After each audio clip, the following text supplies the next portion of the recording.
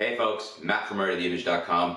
You are looking at me being filmed by the Panasonic G85. I've set this up in full auto. It's in P mode, it's in auto ISO, and I've turned on AFC continuous. So this is continuous autofocus. You're listening to the audio straight out of the camera. This is the onboard mics. I just didn't want to set up anything different.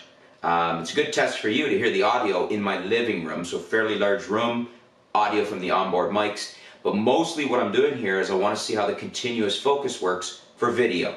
So I'm right now about 5-6 feet away from the camera. It's in auto focus, AFC continuous focus. So I've set the camera, I've registered my face in the camera, and I've set it to face tracking. So hopefully what you're seeing here is that I'm sharp in the image, and I'm going to come in a little closer and see how it focuses. I can see in the screen that the little tracking thing comes around my face, the crosshairs come on my eye, and it appears, from what I can see in the screen here, to be tracking my face pretty good. It's locking in on my eye, and it's moving back and forth. I come in really close here. This might be too close for the lens to focus.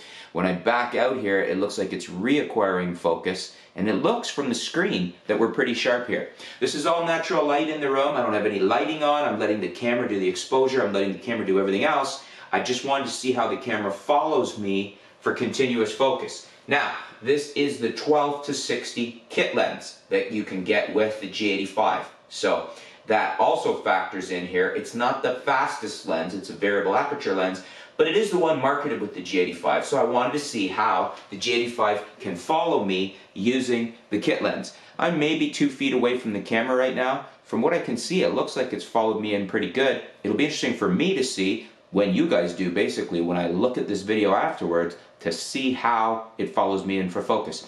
I'm not going to put commentary on here about that. In other words, I'm going to finish this video and upload it, and you can see for yourself what you think, come up with your own conclusions. Maybe there's different settings I can tweak on this.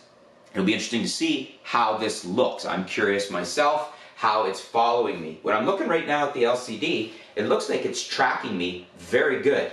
Obviously, the champion of this is Canon's dual pixel AF, and I want to see how good the G85 can do now against the dual pixel AF. Now, we've got a little bit going for the camera. Even though this is a slower lens, that also gives us a deeper depth of field, so that's going for the camera. I'm moving in pretty close here.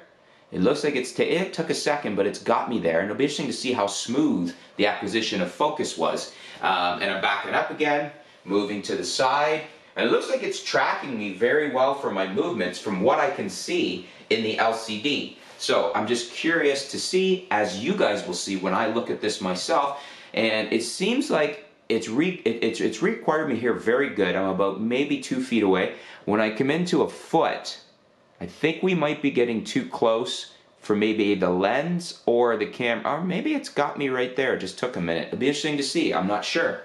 Hopefully I look okay. Just got out of the shower, so might be a little bit still red-eyed from the hot water. Anyways, you guys see what you think. Watch the video. Hopefully you've got an idea of how well the G85 tracks. Again, this is with the 12-60 kit lens, and I've got it all set up in manual, in auto, full auto, in program mode. So don't be judging color balance or anything like that, other than if you just want to know what the G85 does in full auto, which from what I can see in the LCD, it's doing a pretty good job for color and everything else, and for exposure.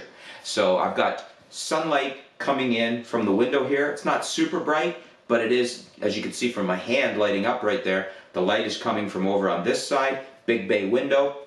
This side is darker over here, so the camera's doing full exposure right now. It's handling everything. I've got it in auto ISO, in program mode, and AFC. That's continuous autofocus, and I'm looking to see how well the camera tracks me as I move along here. I've got the face focus setting turned on. In other words, I stored my face in memory, and it's tracking my face now. I actually put my name into the camera, and it shows up as Matt. It sees me. So let me know what you guys think in the comments below. I'm going to wrap this one up, and I'll be back soon with a strictly audio test, testing the G85 onboard mics versus throwing on a shotgun mic, a Rode shotgun mic on the hot shoe on the top. Thanks for tuning in, folks. Stay tuned. We'll be back soon here at artoftheimage.com.